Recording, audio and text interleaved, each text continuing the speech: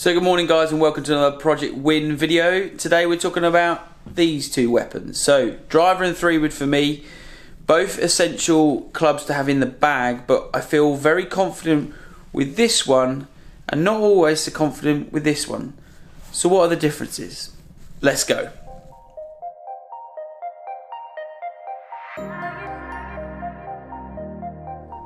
Yes guys, so as you know, if you've watched a few course vlogs, I love this club. This club has been around for ages. So I've got the Sonatec in the 3-wood, and when I pick it up it just inspires confidence. It would be for obviously years of using it and bits and pieces, but this club here, as much as I love it at times, doesn't always go according to plan.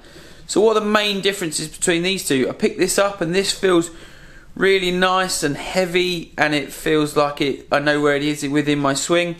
This just feels a little light, which got me thinking, I wonder what the swing weight is.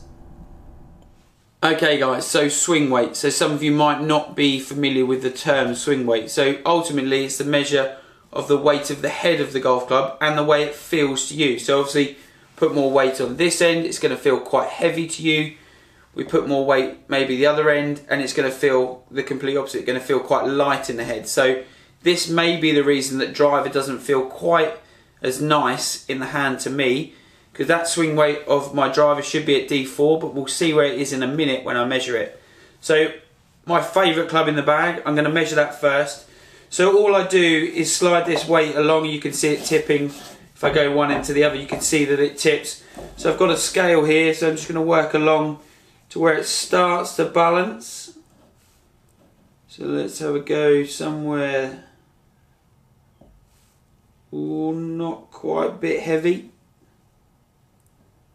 Let's go there. So you can see that swinging in here. It's going to start to settle, so we just don't want it to hit the top or the bottom of the gauge. So if that starts to settle there, what have we got? So that is swing weighting at D3. So D3. So there's a scale from, on this one in particular, we've got it all the way in a wood scale from B5 to E9 on here. So they're different in terms of it's just a scale that we can get to. So fairly heavy in the head. So now the tailor-made driver that I've got should swing weight in the head weight as D4. So let's see what it does. Okay, so driver time. So just pop it in the scale, sit it through the gauges. And this is already set to D3 and this hasn't moved, so that's not a good sign. So I'm just going to make it lighter in the head, and we've gone the other way slightly. So let's go to, oh, this is going to be light for a driver, I think. So just starting to tip there, just go back a little bit. That is very light, that might be the reason.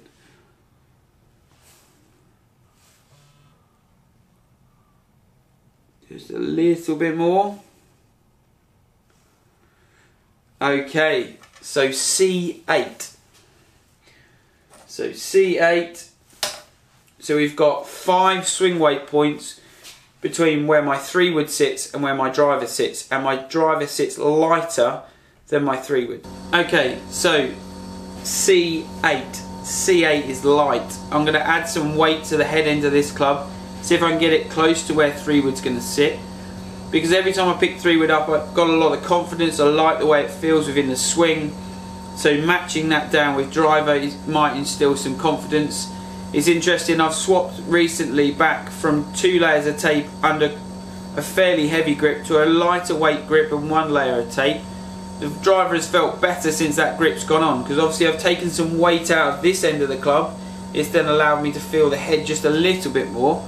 So maybe just adding a little bit more weight in there is going to be really beneficial. Now guys, this is by no means a scientific thing.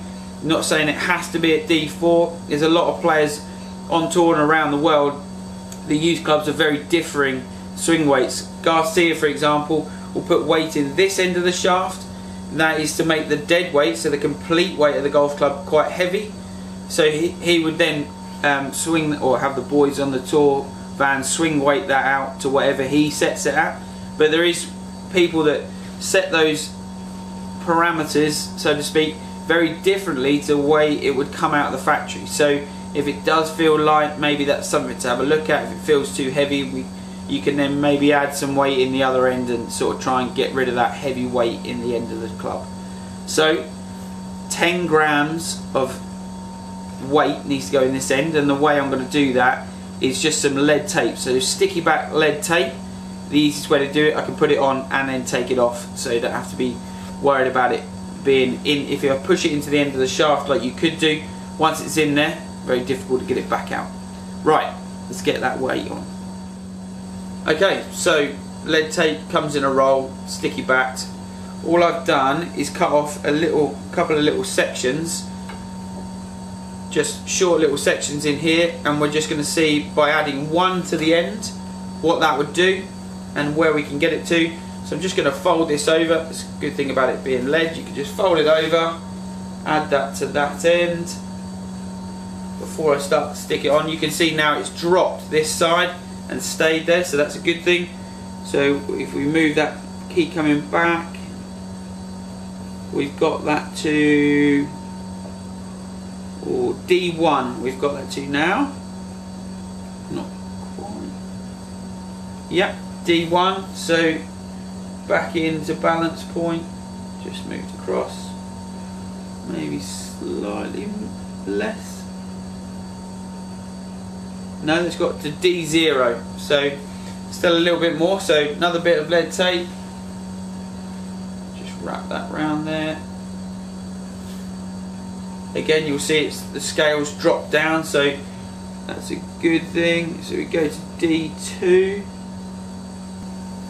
Okay, so that's now at D2, so still 2 swing weights away from where TaylorMade say it should be at standard. I will cut a little bit more off and see if how that will go from there. But I'm pretty happy with it being at D2. D3 with the 3 wood, obviously just being a little bit lighter in the driver, just so obviously we're going to be trying to move that a little quicker. But that is going to be a big change in weight. So that's the main thing. That change in weight is going to really allow me to feel the headway a bit more, know where the club is within my swing. Right. I think I'm going to try a D2, give it a whirl on the course and see how it goes. Okay guys, so out on the course now, and the lead tape is on. I don't know if you can see it, just on the toe and on the heel there, trying to spread that weight across.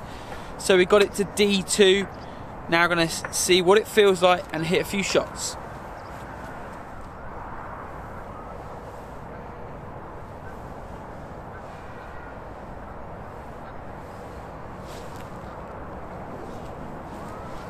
So just by doing those practice swings, it feels so different. Feels so much heavier, so much more like my 3 wood in the head. So a big change in feel for me just with 2 bits of weight. Now it's amazing the amount of difference that just those 2 bits of lead tape have made. It makes such a difference.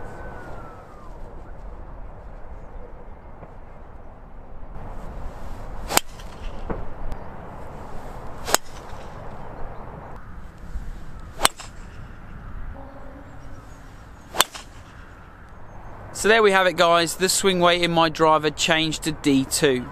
So over the winter, when I'm not going to be playing that many competitions, especially now until into the new year, it's worth having that experiment when out playing some social games, just to see how that feels, and then maybe doing it a little bit more. If I do like that, the feel of the way the head feels at that weight, it's then having a look at how that tape can go on a little bit more strategically, so it's not going to alter the numbers in my driver. That's something I need to be having a little look at. If that is going to be a permanent measure, I need to be looking at where I put that lead on the head and how that can affect either the shape of the shot or the numbers that that driver produces.